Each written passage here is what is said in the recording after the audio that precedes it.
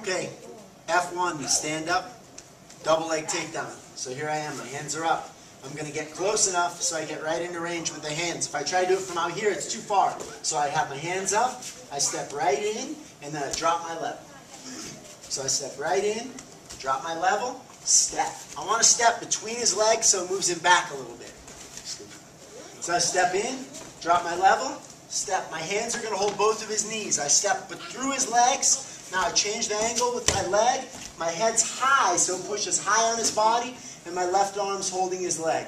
And I drive up to the side. Here it is from the other side. I step right in close, drop, in, turn the angle, drive. That hand just posts right. Watch again, right here. My left hand is right on the knee, and my head is high. So the force is push. High up on his arm, and low on the knee for the takedown. The movement that you should start out with is just drop your level, step in, change your angle, drive. Drop your level, step in, change your angle, drive. Thank you.